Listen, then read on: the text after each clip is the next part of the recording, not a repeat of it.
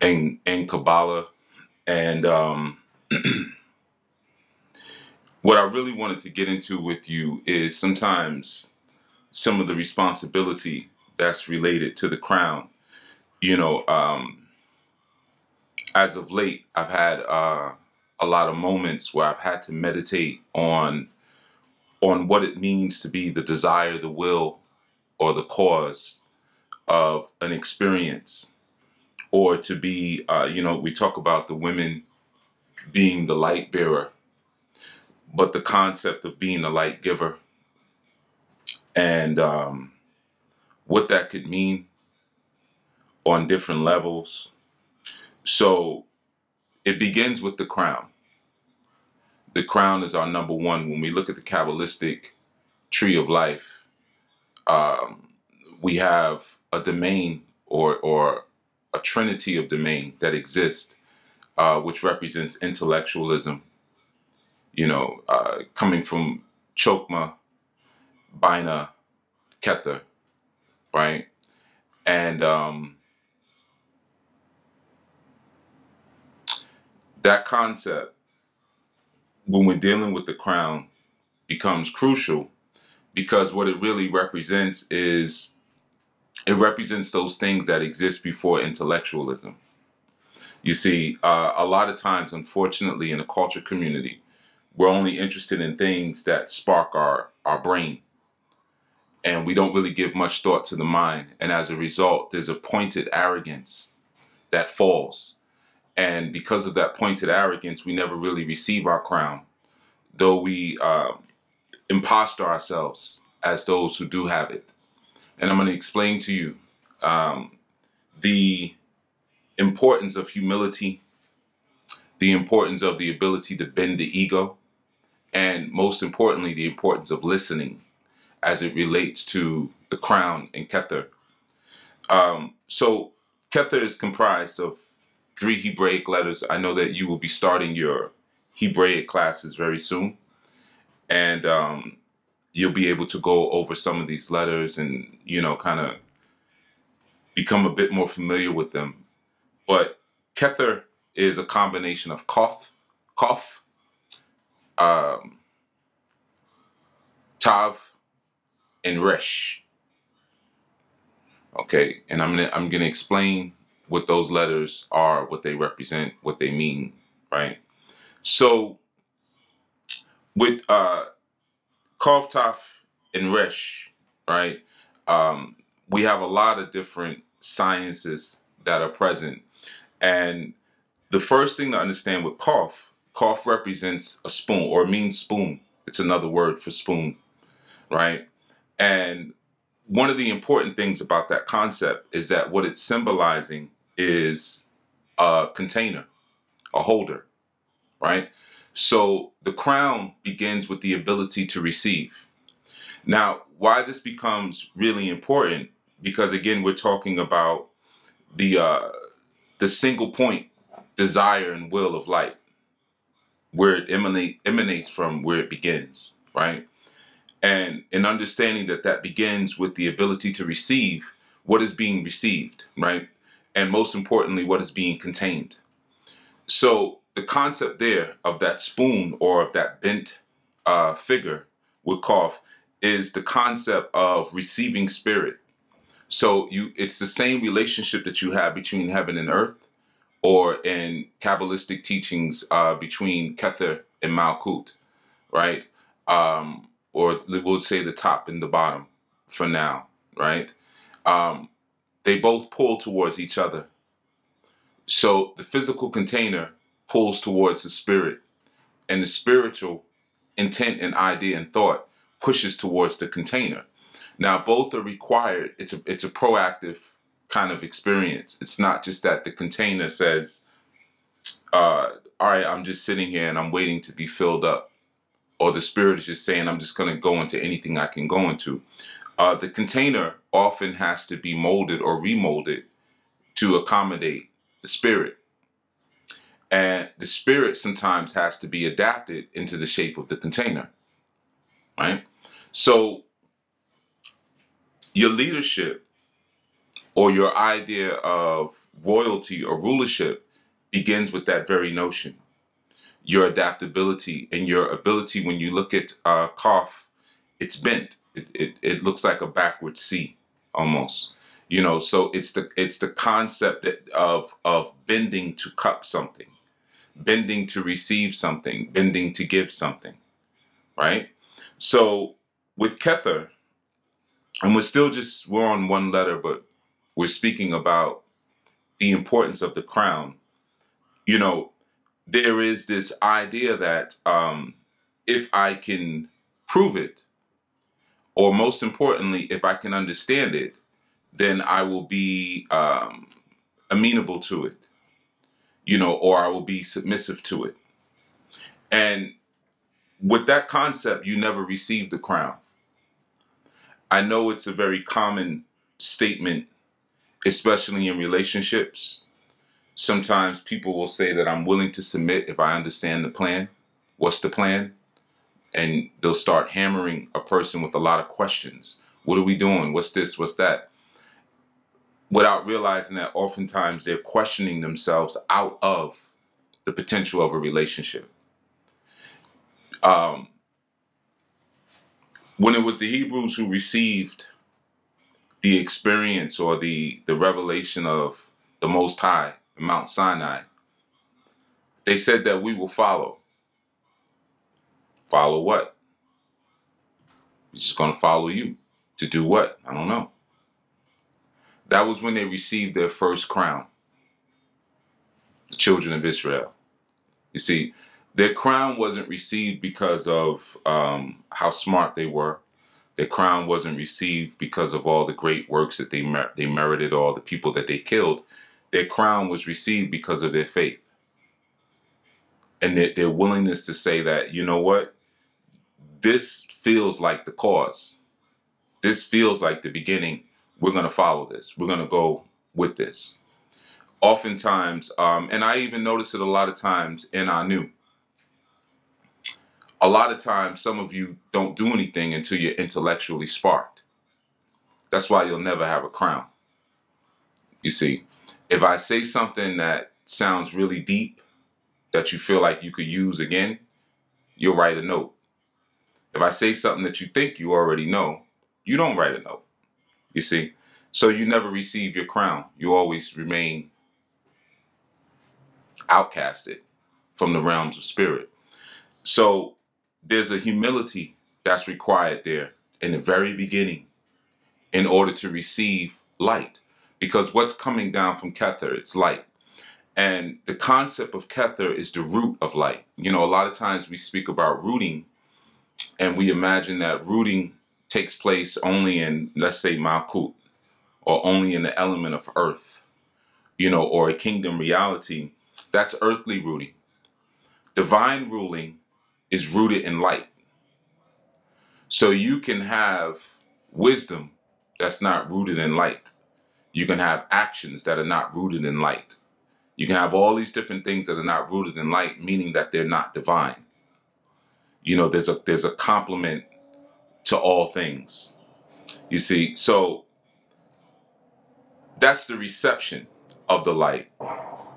Now, when it gets really deep, we have another side, or it gets really maybe a little tricky. You have the giving of it, right? So when you're giving light, light is given without expectation.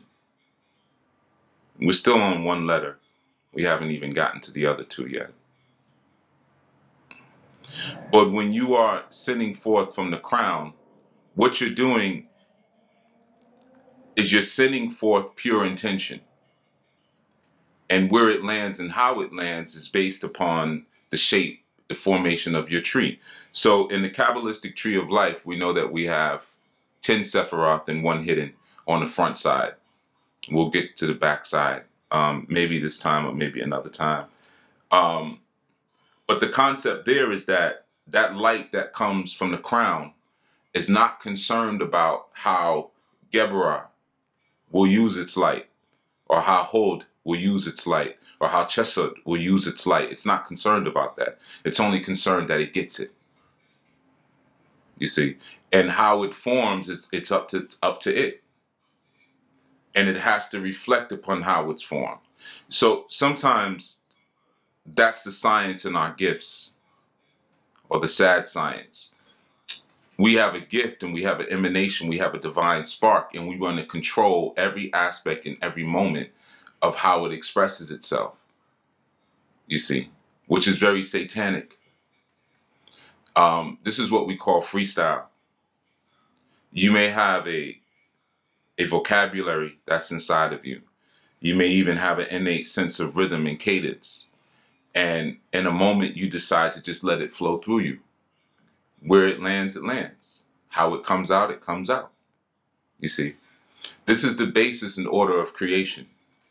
It's not as micromanaged as we like to imagine. You see, at the higher levels. At the lower levels of creation and magic and ritualization, it's very micromanaged.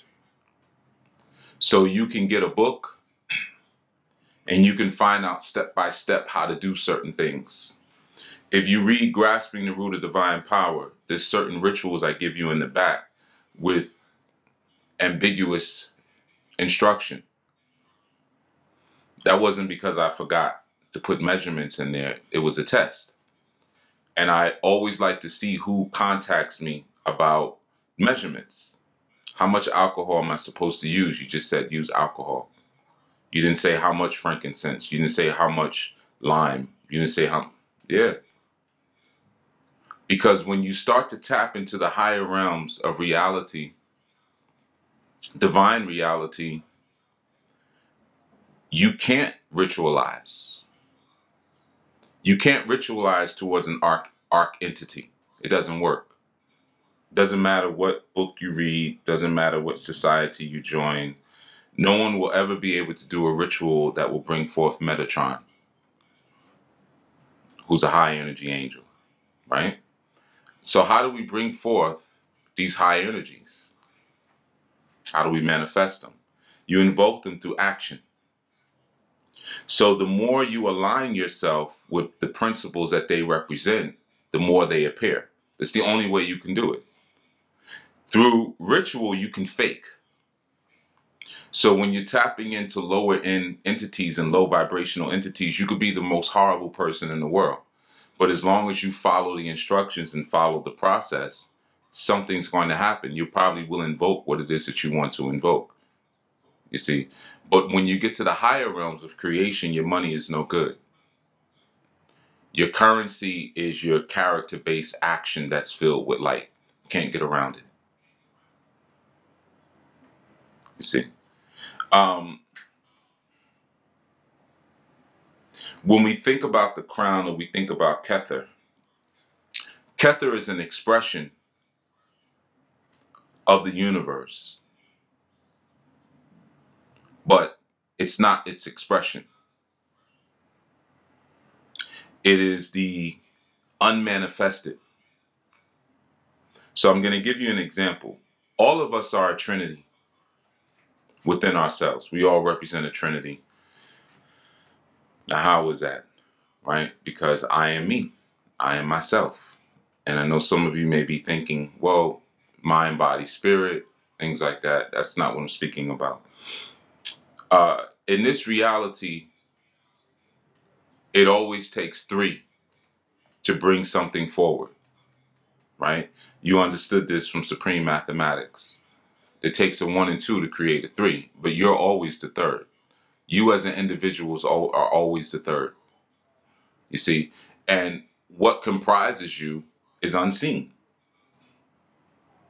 It took 2 individuals to come together to make you, but we can't necessarily see them. We can see you, but it's similar to pure light. If you take pure white light and you look at it, will you see green? No. Will you see red? No. But if you take that same white light and you put it through a prism, what will you see? Green, red, orange. You'll see all of the different elements that comprise that source light. You see? So within you, there's a trinity, there's a multitude of energies, but you are not those multitude of energies. You see, this is an important concept. We haven't even gotten to the next letter yet. This is an important concept when you're dealing with the crown, because we all come from something. We all come from someone or someones. And part of our acknowledgement, whether it be on an ancestral perspective or an astral perspective, we get to acknowledge that when our light is pushed through prisms, right? And sometimes those prisms are pleasant. Sometimes they're not so pleasant, you know. But nonetheless, what creates us is will and desire. We know this looking at children.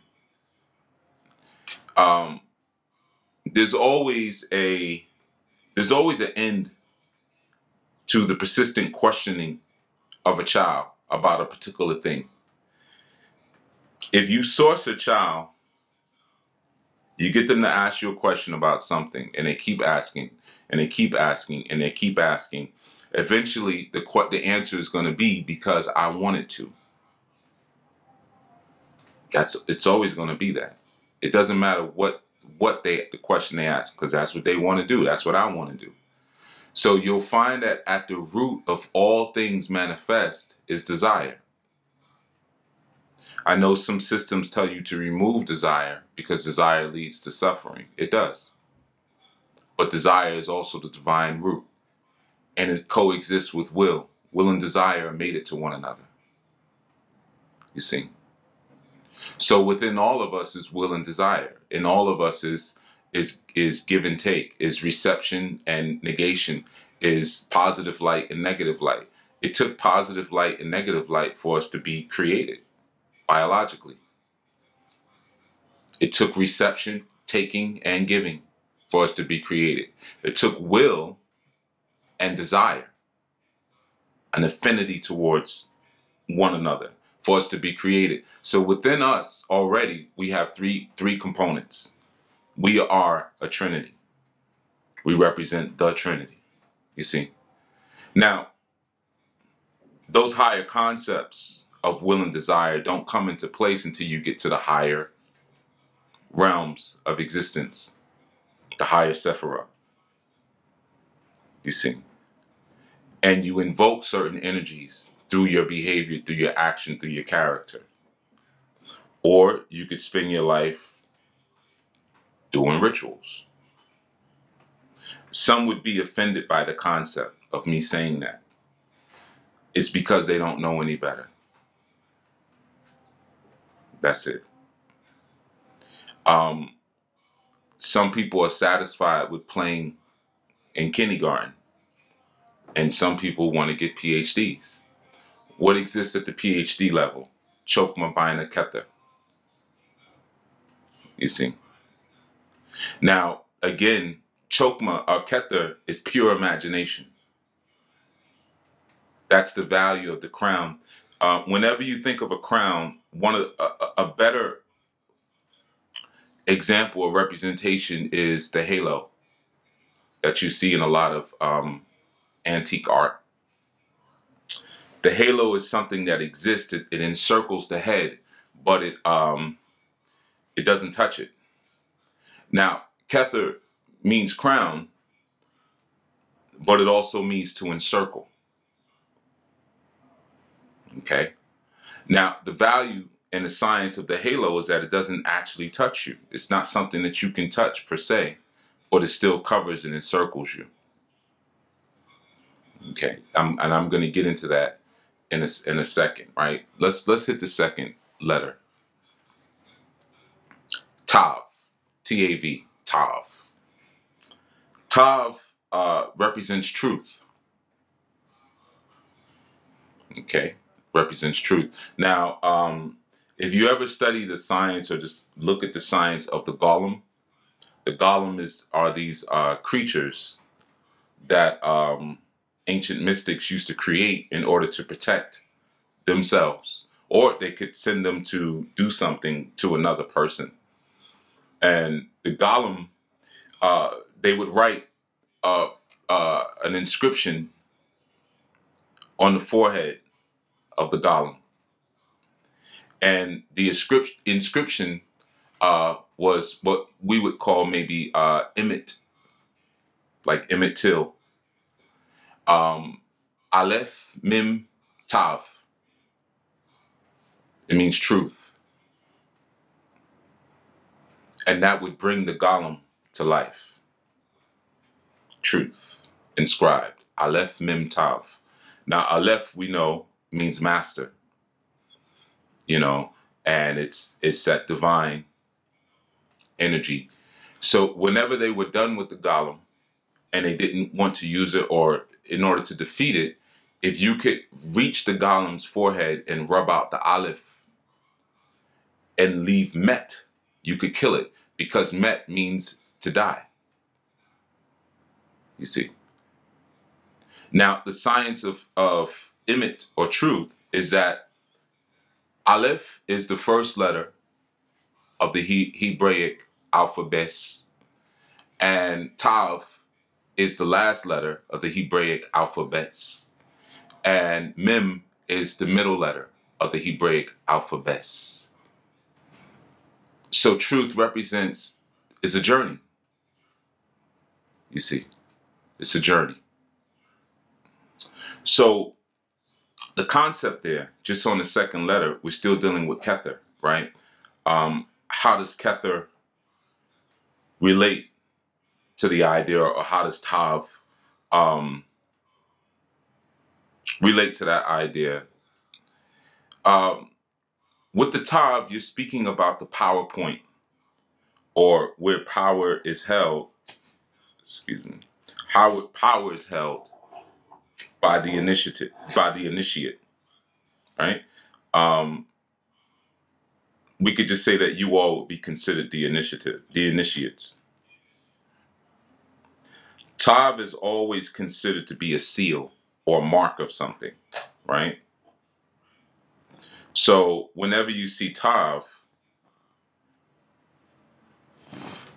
in tradition, Tav will typically represent completion. Okay. Of course, it being the last letter, but it also represents the ending of things, and it's the completion of truth. So very similar to how in 120 we have the supreme alphabet that takes us from knowledge to born and gives us a full cycle of an experience. In the Hebraic alphabet, you have Aleph to Tav. And truth cannot manifest until you reach Tav. You see.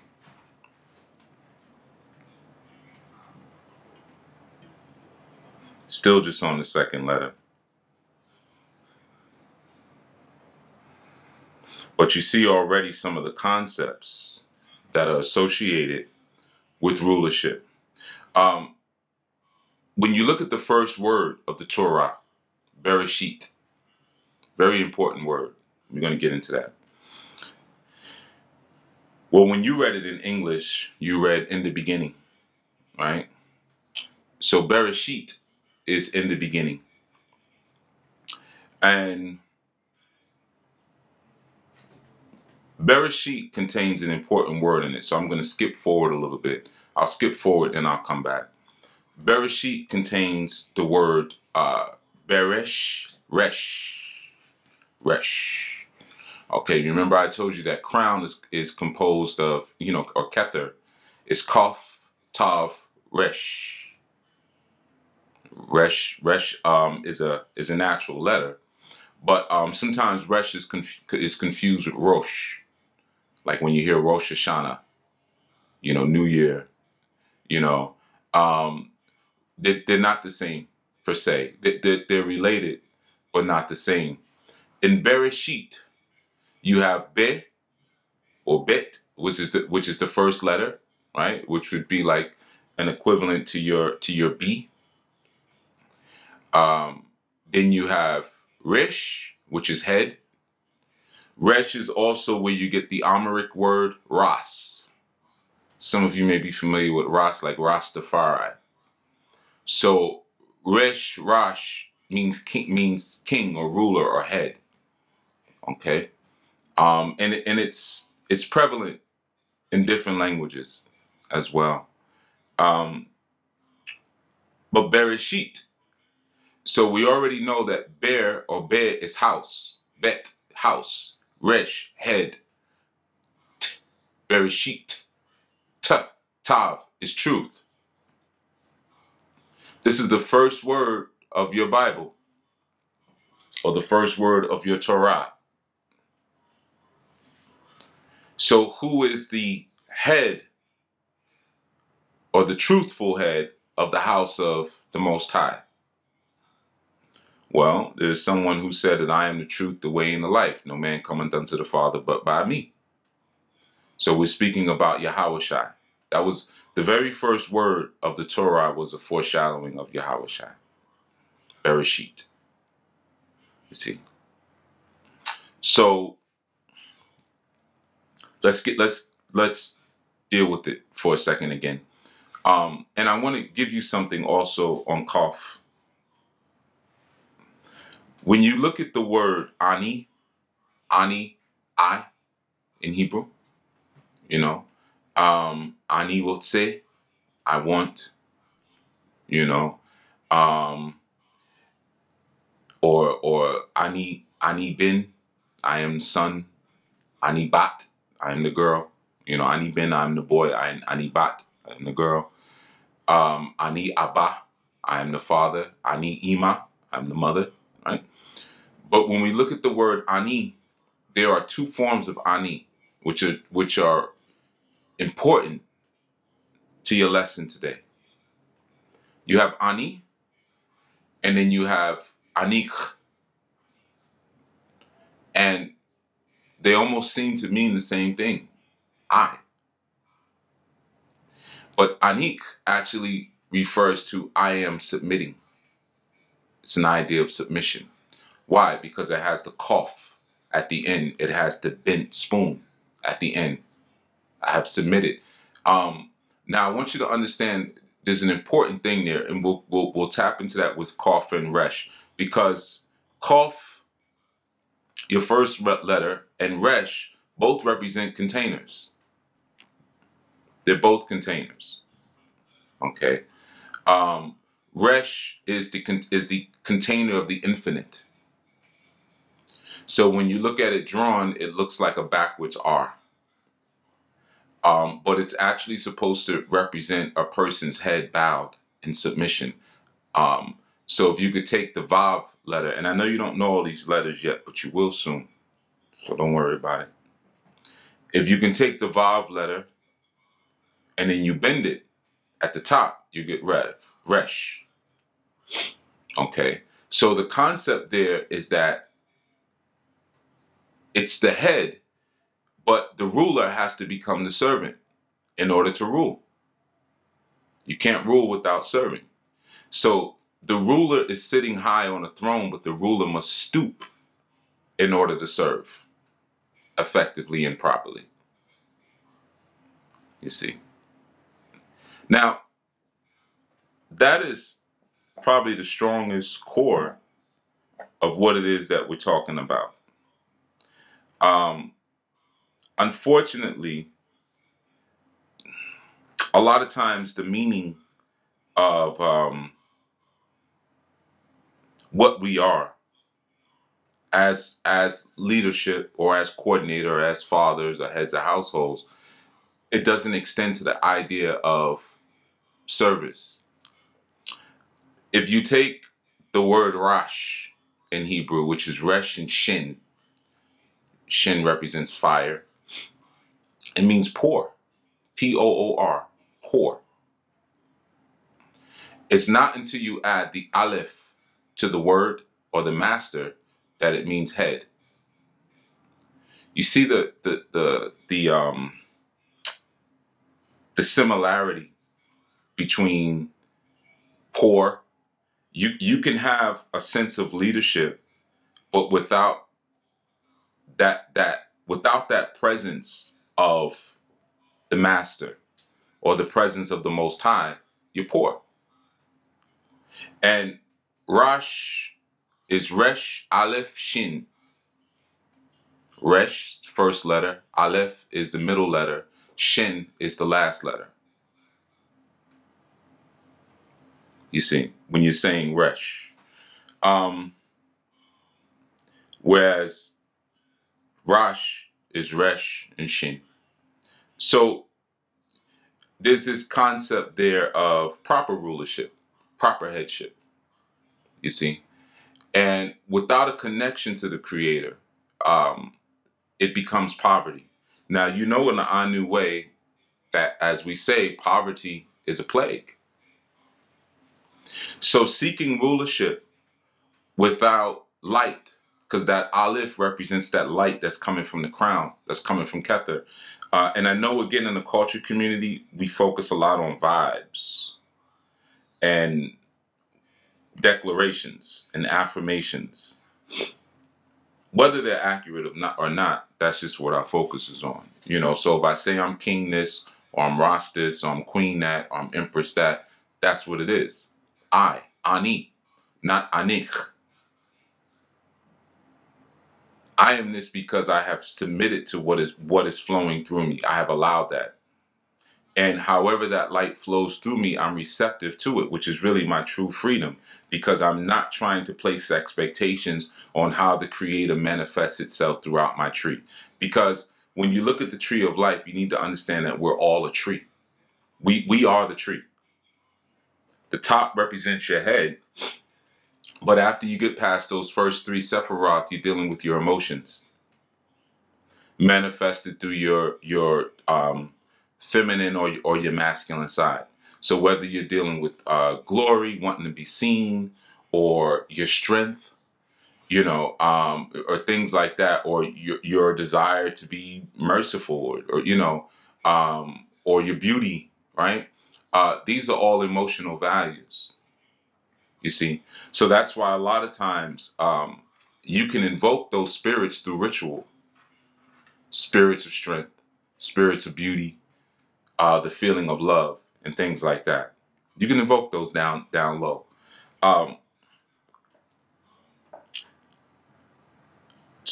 Sometimes will comment that I don't give as much ritual as I used to. Well, because you're supposed to go up the tree. It's not that I forgot the rituals. I still know all of them. But if you've been listening and following all this time, you shouldn't need them as much as you did before.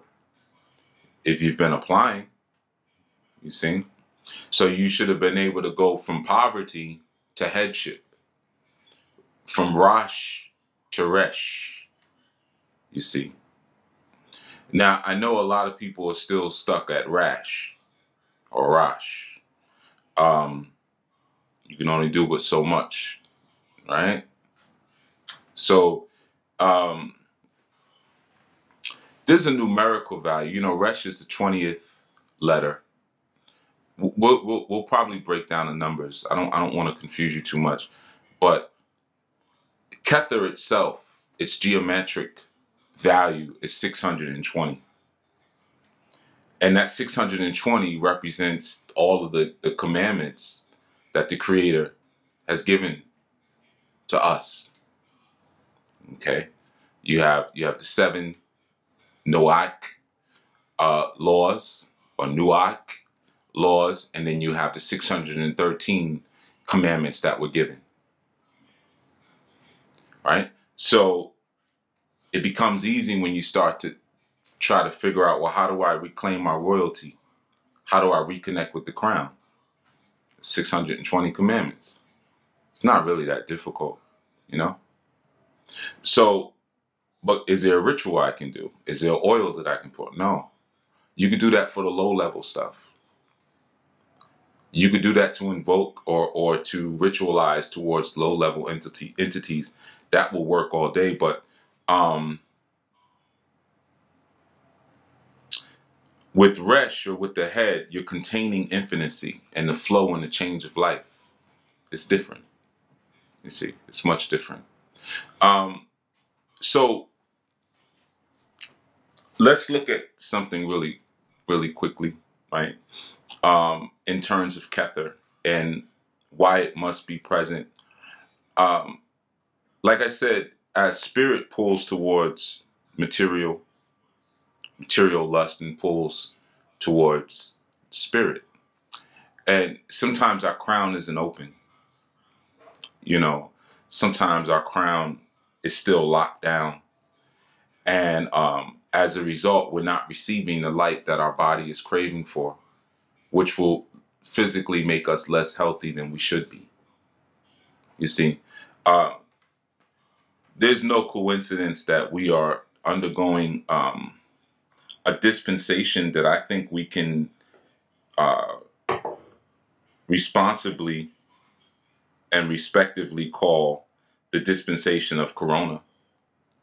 I mean, this is the season of Corona. I mean, I don't think you could really get around that, or I don't think there's any other more prevalent um, concept right now. Right, this is the season of the crown. Corona means crown. For those who didn't know, you probably know that by now. So if we're understanding that in order to connect to upper super nows, there's no ceremony that we can use. There's no practices that we can use, but there has to be direct connection with the energies through our experience, right?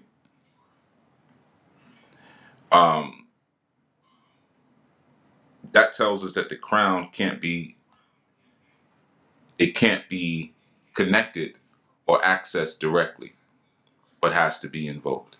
So what I would like to do is to give you the personal challenge to think about how you're invoking that higher crown daily. You see, because that's how you reconnect. Are you affirming and connecting 3 times a day, facing the east, or are you just doing what you do, right? You'll know when you're disconnected from the crown, because not only is it very difficult to manifest things, but there's a very distinct kind of depression that begins to set in when you're no longer connected to the crown. And then you'll find yourself hyper ritualizing.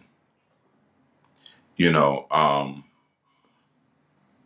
not channeling the purity of the crown's potential. So you have to work harder. You see, it's very similar to, if anyone has ever done any rituals, when you first start, it's extremely exhausting. I know when I first started years ago, I would sleep for a day or two afterwards. I was just spent because I didn't know how to channel energy. And when you're younger, you're full of chi. So you just use your own chi, right? But of course, that can knock you out. If anybody ever has watched The Mandalorian, you'll see, I think his name is Grodo or Grogo, whatever. But the little baby Yoda, whenever he attempts to do anything supernatural, he falls asleep. It knocks him out, you know, because he hasn't yet learned how to channel the force around him. So he's still using his own chi, you see.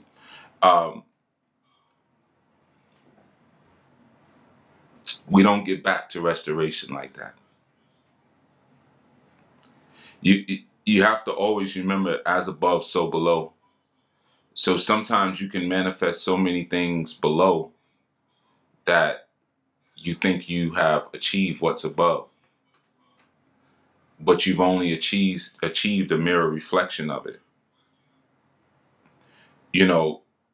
That's where humility of Kaf comes in, because the crown is not something that's within you, it's above you. You gotta always remember that.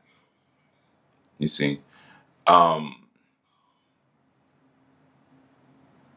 it's a lamp, it's a light, and it's the actual light of creativity.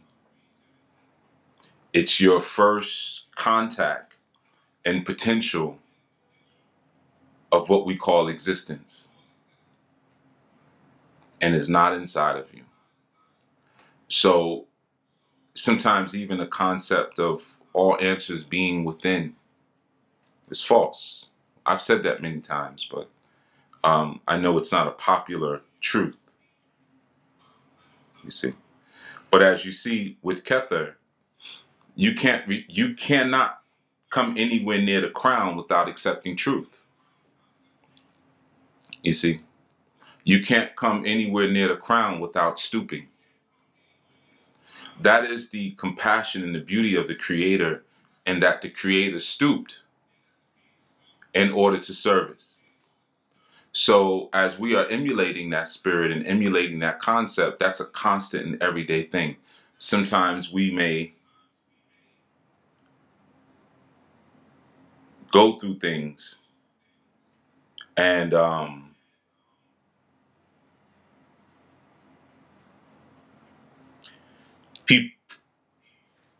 people ask us how we get through it, or sometimes people ask you how you continue to move forward. And as above, so below, right? So as the crown does, we do, and that's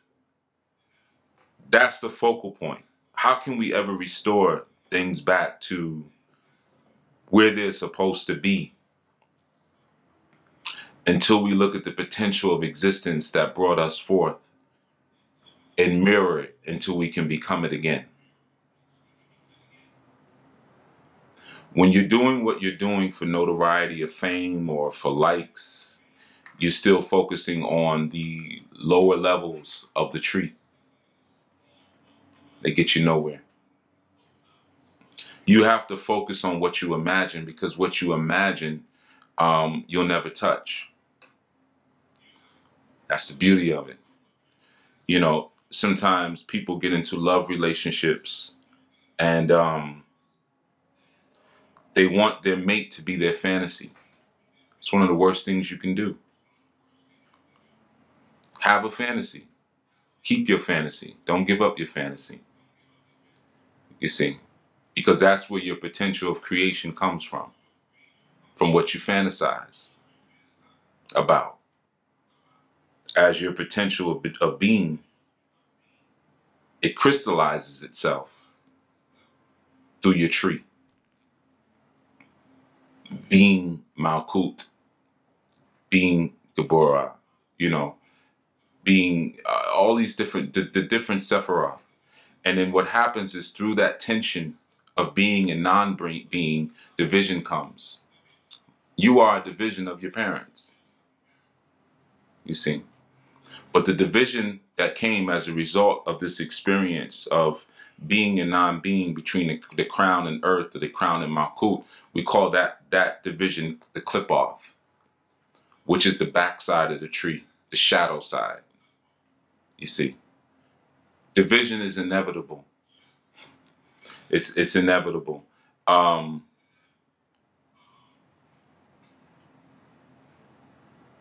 It's impossible for us to fully encapsulate the idea of negative light.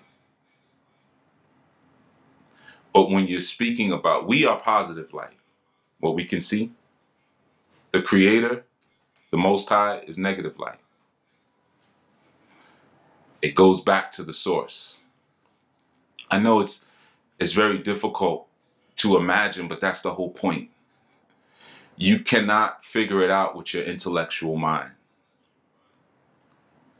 You see, when they were approached at Mount Sinai, their intellectualism didn't say, we'll follow you because it makes sense. No, we're going.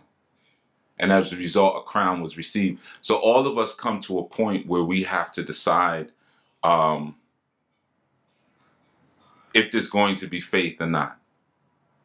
If we can calm the hyperactivity of the nervous system, and feel that flow in front of us. Sometimes, unfortunately, people have high level flow in front of them and they don't see what they have. You see, they stay stuck. And there's not much you can do about that. You see, their channels are so blocked that they don't realize that you can't intellectualize your way in or out of this. You know, especially when certain conversations or certain concepts are so far behind us now at this point, at this stage of the game. You see, if we're climbing the snake, some of us are on that snake's neck, you know, making steady progress. And there's certain people that want to have debates about the snake's tail, you know, as if we just all showed up here at the same time. See, you have to be able to respect your progress towards the crown. That's important because you'll lose your place. You see, you'll lose your place. You'll forget I'm at the neck. You'll forget I'm at the head. I don't have to do what you do. Sometimes even when trouble comes, you'll realize that I don't even have to fret the way that you do. I don't have to mourn the way that you do. Now that means many different things though, because the closer we get to the crown, what happens? More service. We're not allowed to do what everybody else does because Resh tells us in order to be the head has to bow and bend. Kaf tells us that you have to be ready and willing to receive spirit and be molded and changed by spirit and accommodated. You see, Resh is the tough one in Kether, the last letter, because it's I have to channel the infinite. And it exponentially grows as far as it feels like growing. And it may take you places that you have no desire to be, you see. But your desire is the lower part of the tree. Sometimes you find yourself stuck, but you're not really stuck. You just committed to not climbing. That's all. I'm not going to climb the higher parts of the tree. I'm not going to climb closer to the crown because I can't figure out what that is up there. And if I can't intellectually figure it out, I don't want anything to do with it. You're going to go to hell. You're going to stay in hell. You know, that's what's going to happen to you. There's no getting around it. You know, sometimes we think these pursuits are extracurricular. It's fun.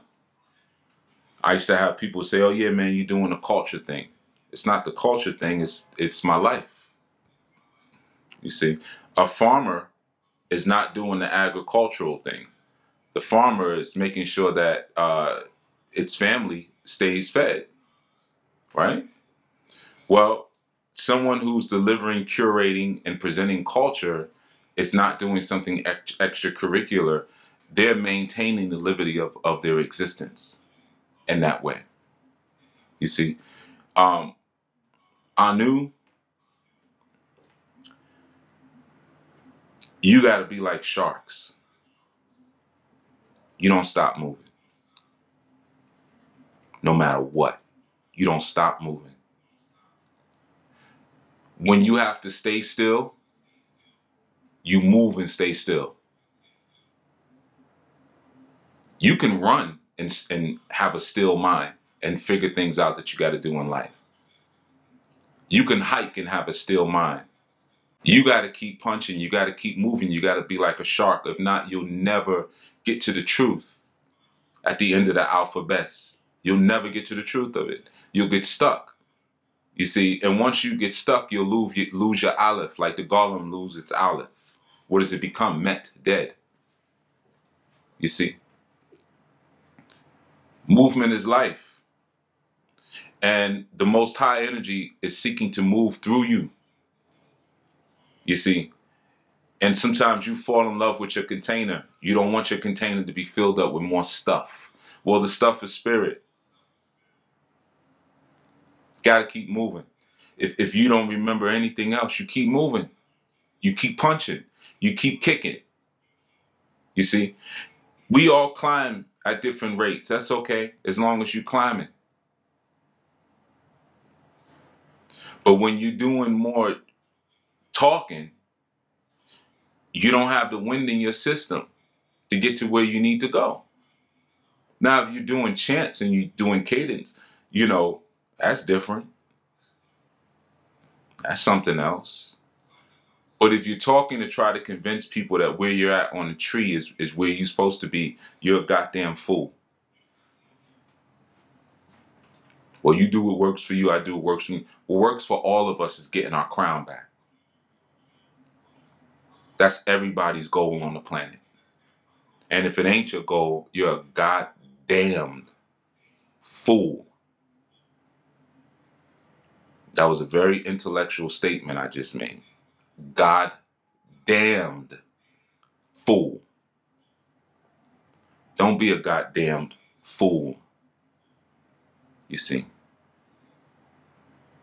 So that's just one word. And there's so much more to it. There's so much more to Cipher. There's so much more to the concept. But even in breaking down the smallest parts of things and recognizing that first I have to become a container. Number one. Number two, I have to seek for completion of truth. You see? And then I have to stoop to not only allow myself to be used as a vessel, but I have to stoop to allow myself to be a servant to whatever the Creator chooses me to be a servant to. You see? That's how the crown is maintained. And then whatever happens after that, we don't know, but we're ready for it, right? Because we have maxed ourselves out. There are some people in this life who touch the crown. They die when they touch the crown. That's how that works. Once you touch the crown, you become an immortal. That's the science of an immortal. There's not much you can do on the planet once you're able to actually touch the halo. Imagine touching the sun. At that point, what could you really do on Earth at that point forward? You done touch the sun. You see? So you become something that we don't understand. Some people say that's when you can graduate to become a deity. I don't think that's true, though. You can be a deity without doing any of that. Because remember, there's different levels of deities. You could be a deity just because you're able to get someone a lover, or you're able to get a barren woman to become pregnant. You could become a deity that way. People will worship you.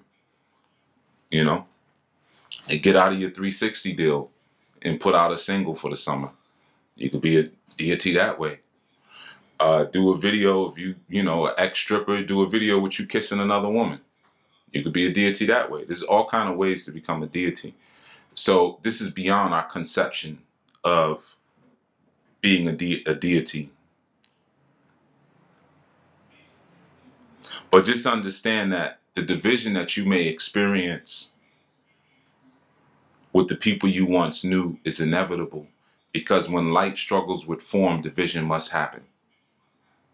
It's just a law of the universe. And that division creates a shadow, which allows you to sit back and look at yourself. Like in our sacred Odu, Osa Meji, when we are staring into darkness. The darkness is you. That's what that represents.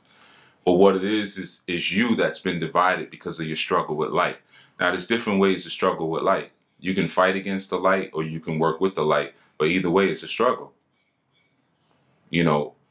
Whether you choose to fight your molding or whether you choose to allow the molding, you still have to struggle with your own form. You see? And sometimes we're so soft and we're such punks. We're not ready for any kind of struggle. We're not ready for any kind of discomfort. Somebody says something, we don't like the way we say it, we want to quit. I didn't like how you said that. I'm out. I didn't like that answer. We don't know how to ask for clarity on things. We don't know how to change. We don't want to change. You see, because we're dumb. We don't want to change. We don't want to hear anything that would maybe lead to us addressing what those internal struggles are so we could go into the darkness, because we're deaf. You see, we don't want to be shown any kind of sacred symbols or sacred geometry that we feel may spook us, because we're blind. You see.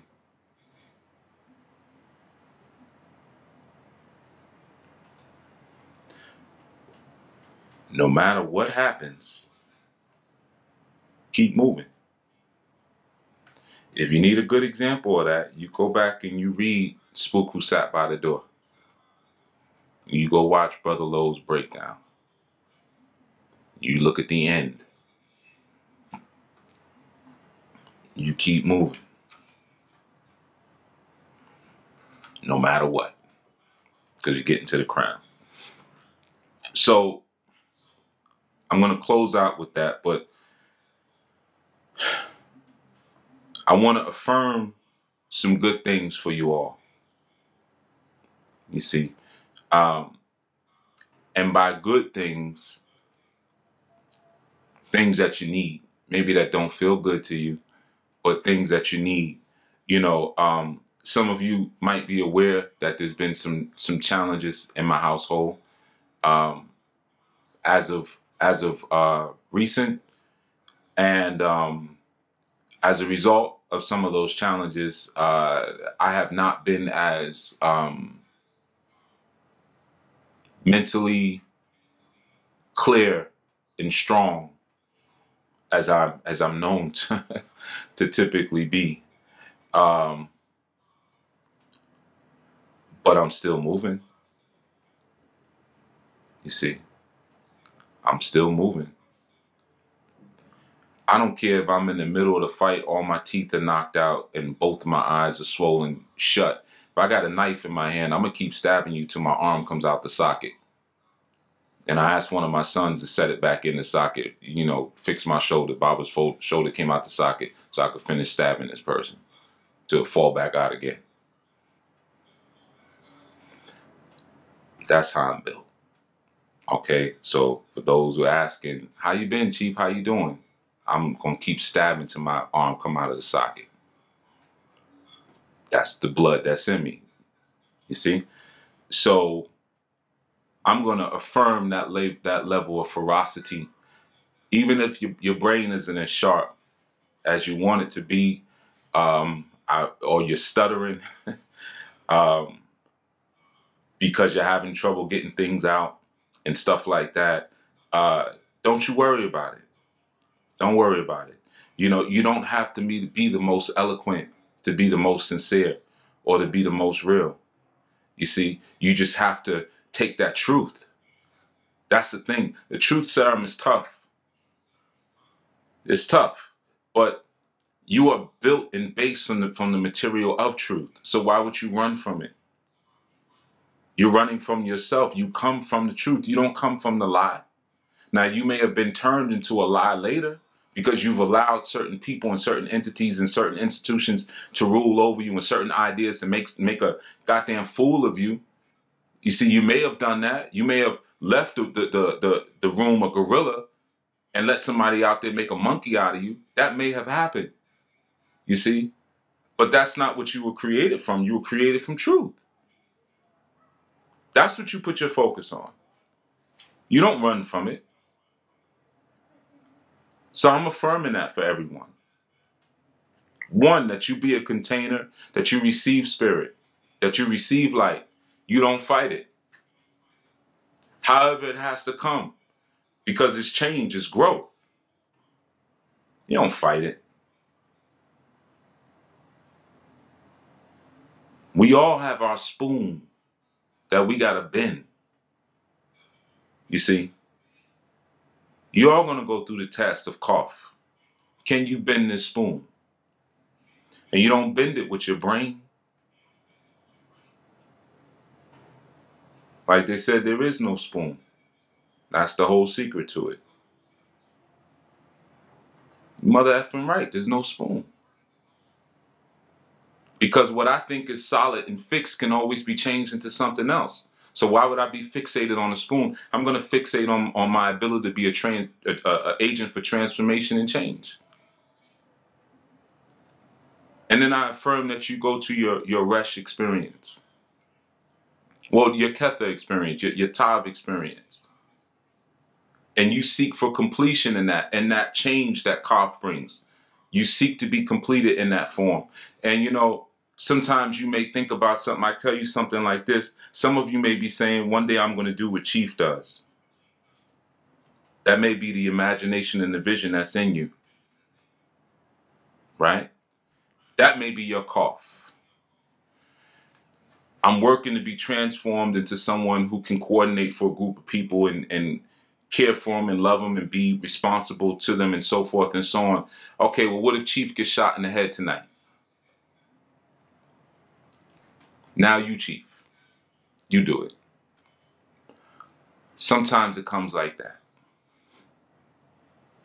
Sometimes that's what you're being formed for, you see? So you got to be willing to take that truth, how it comes, and take it to completion. There's a desire that we all have inside of us. Some of us call it our purpose. That is the twofold nature of Kether in your Kabbalistic tree of life, desire and will. Why do you have that desire? We don't know. We have no idea why it's there. We don't know. We'll never know. You say, well, Chief, why do you do all this? I don't know. I have no idea why I do it. But there's something deep, deep, deep, deep, deep within and without that compels me to do it. Why does it compel me? I have no idea. Will I find out? I don't know. I'm just going to do it. Why are you just going to do it? I don't know. You see the deepness of the crown? It's just a bunch of I don't knows. You tough enough to deal with a bunch of I don't knows? Or you got to know every goddamn thing? Because if you need to know everything, it's easy to manipulate you. Where's your spirit? Where's your connection to Kether, to the crown? Then I affirm that you have your Rosh or your Resh experience and you're able to experience what the head is. You see? And understand the importance of it being in the word Bereshit. Why would he put head right in the beginning, the first word? Bereshit. You see? So I will that you find your head. And like I've said before, you know, that you're not walking around with a rat head on you. Or a cat head. And I know we love Sekhmet. And I know we love Eshu. We love Sobek. We love Haru. But they got animal heads. And you're not an animal. Even if we may identify with the qualities of those particular animals, that's great. But those animals need those things because of the habitat that they were made to exist inside of. Your cerebellum is more developed than theirs. Their sense of smell may be more developed. Their sense of emotion may be more. The sense of emotion, that part of the brain in the tiger, is far more developed than yours is. Because it uses its emotion and never be afraid. That's where its ferocity comes from. You ain't got that. You start thinking about getting punched in the face and you want to talk your way out of it. That's smart. You see. You're built and designed differently for a different purpose. So I affirm that you go through Kaf, Tav, and Resh. And for anyone who's questioning, you know, where to go and what direction to go in, man, just keep stabbing, just keep kicking, keep pushing until you get to that crown. But, you know,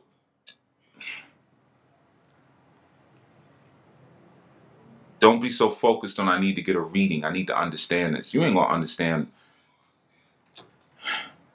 I bet you 90% of you can't even understand what's behind me on that wall. You see, there's so much in the world not to understand. You see, so you got to learn to commune. And when you learn to commune, it's easier for you to put a tie and a linkage onto the crown and stay close to it. And that's what I affirm for all of you, because Corona is trying to create a new crown. Hey, I guess it's good that I couldn't get on Facebook, right? I guess if you use that word, you know. But yeah, it's trying to give you a new head. It's trying to give you a new way to breathe. Breathe through this. If I can't breathe right, I can't see right. And even though they didn't teach you in school, your optic nerves are connected to your brain. You see? So your brain stem, your brain flesh, your eyes, they're all the same thing. The nerves going all the way down your spine. They don't tell you that. They just tell you it's the brain stem, and your spine, and go sit down somewhere. Because they never want you to know how important your eyes are. Your eyes are your brain outside of your body. So if I'm not breathing right, I'm not seeing right, because your breath affects your vision. And if I'm not seeing right, I'm not thinking right. If I'm not thinking right, then I'm not using my actual head. You've replaced my head. So that's what I affirm for you. I'm going to close out with that, and I'm going to give it back to Brother Zach, and y'all can do what you're going to do from there. All right. Peace. Give thanks.